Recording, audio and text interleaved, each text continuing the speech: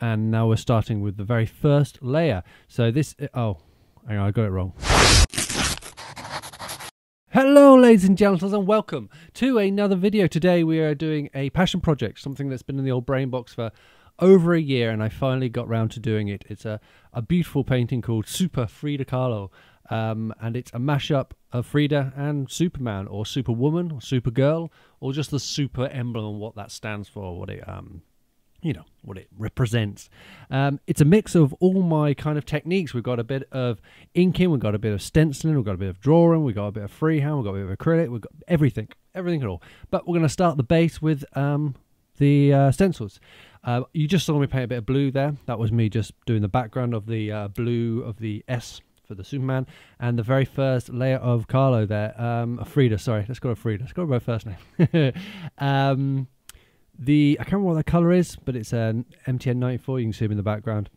And then I was just touching up the blue there with just putting some blue of the paint on a brush, which works fine, but it does destroy your brushes because, you know, spray paint is pretty bad for a brush. And then I'm putting in some little hands there, which looks a very, very weird shape indeed. I'm now going down to the next layer. This is, as you can see, srquick, something like that it's called, something brown like that, srquick. I'm going to keep saying weird words.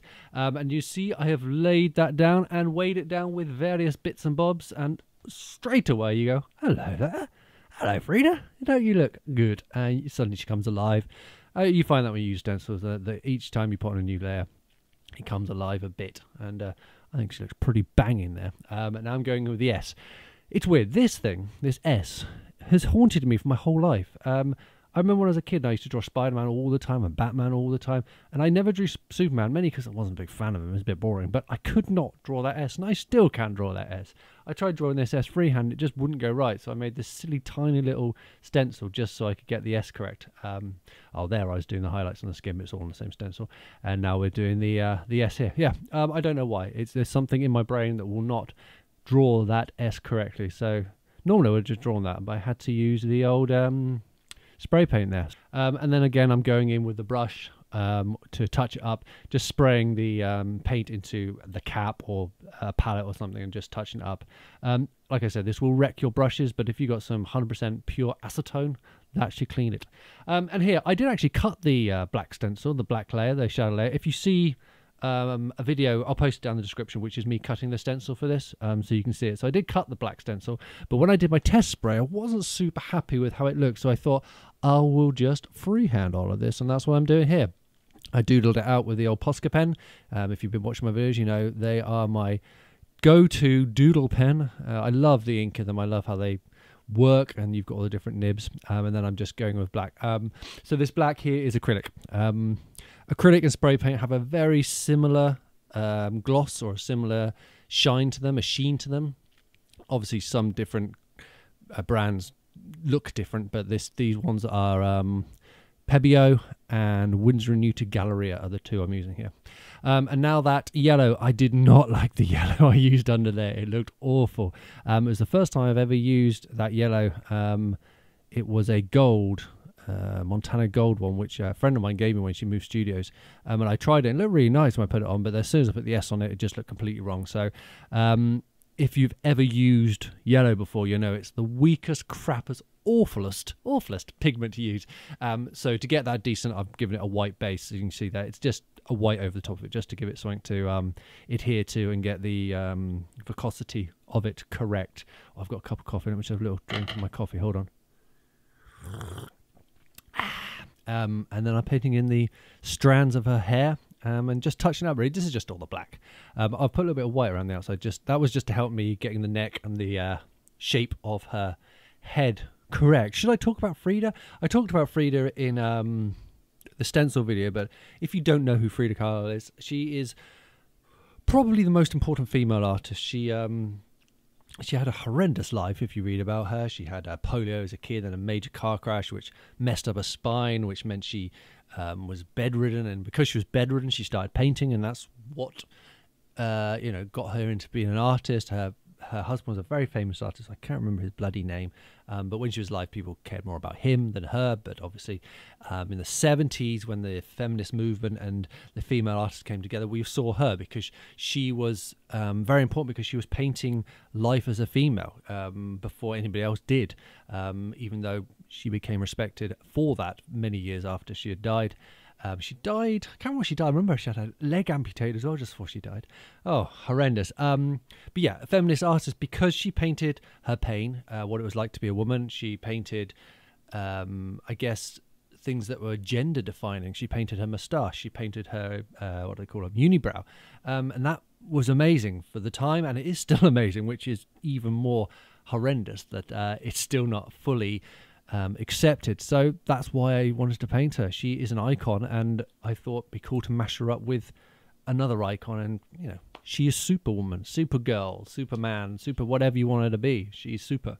Let's go back to the painting. I'm painting some little lines in there to give the impression that the shirt is coming apart. This is very important not to overdo this, because I don't want people to focus on the shirt. I'm just whacking around the edges white just so I can see the definition. As you can see now, I am not happy at this point with the face. I can't remember when I sorted this out. Oh, here we go now. So you can't see there, but I am changing that tone quite dramatically. It doesn't really show on the camera. It was a very it was bone, the colour. It was a very yellowy, sort of nearly pukey colour, and it just didn't work. So I've gone completely over that. The colour there is just what my base colour is mixed with white. And I've taken away a lot of the swirls because, again, I didn't think it was needed. And this Superman top, I repainted this so many times. I kept making it more detailed, then I made it more simple, then I made it more detailed, blah, blah, blah, blah, back and forth, back and forth. This still is not the final top. I painted it another time, I think, which is ridiculous. Here we go. So now I'm going in the Posca. This was me trying to figure out how to get this top working. So I thought, you know what, I'll add the detail to the Superman logo, to the Superwoman logo, to the Super logo, to the logo, and then I'll figure out from there. Excuse me, I just burped. Where are we? Just the blue. Blue. So I figured here, we're not going to make it detailed. We're just going to put a couple of block colours in, and that's what I'm going to do. Retouching the face more. As you can see, simplifying the face. Oh, I've got no shirt on. That's a bit embarrassing. I do apologise. I hope you're not eating your breakfast. Now I'm going to do the background. So I am masking her off so I can go in and paint the background. Masking off is very, very slow, very, very tedious. Here I'm using yellow frog tape. I don't normally use the yellow frog tape for this. The frog tape, yellow one, is for very delicate surfaces. Doesn't really work for this. The green is much better. So if you can use the green. And I'm just taping it around her and then cutting her around. And now I am just spraying all this yellow over here. Can't remember what this colour is called. Yolk yellow, I think, something like that. And I thought it looked pretty cool, so I'm spraying all that. That's good. And then you can see her. There she is. So that's how the masking works. And you just take the tape off and you get a nice sharp line as long as you've put the tape down. And now I wanted this sort of pop art explosion behind her. If you look at a lot of Lichtenstein's work and things, people like that, you've got these explosions, these sort of comic book, boo! And the yellow I wanted in the background, that was referencing the very early Superman comics. So that's why there's yellow, just in case you wondered. And again, masking off the bits I wanted, masking off the bits I didn't. And this is a tedious damn process. And then I'm going into this with another colour. This is Cobra, this colour. This is the first time I've ever used Cobra paint in a painting, not on the street, and I did not like it. So I won't be using it again. Nice, but man, it's slow to dry. Really, really slow to dry. And there she is. Doesn't that little kid? I'm really happy with that. So now I'm going back in again and changing that blue. I never stop. She's looking really cool. I painted the sides of their black instead of doing a wraparound effect. But you can see her there, these sort of bright boom of Frida over the top. And I love that her face is blank. If you notice, I also took away the flowers and her earrings and stuff. I wanted to make her look like she was, you know, transforming into this power. Instead of having these flowers, so I had to make up a bit of the hair. I think I got it right. There's not a lot more to say. There she is, super Frida Kahlo. I adore this painting. I adore the composition, and it's been in my brain for so long, maybe like 2 years. No, a year, maybe year and a half. And I finally got around to doing it, and I'm so happy I finally did it. So here she is. Let's have a little look. There you go. You can see the difference colour, you can see the details. You cannot see that before. There's her face, her neck, and then we go into this done. S logo. You can see how many times I have repainted that from the texture.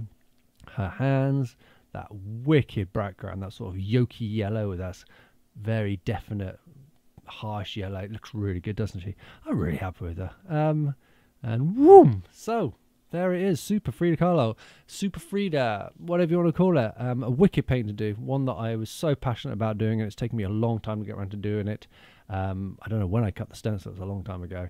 So I hope you enjoy this video, and I shall see you in the next one. Art nerds, bye!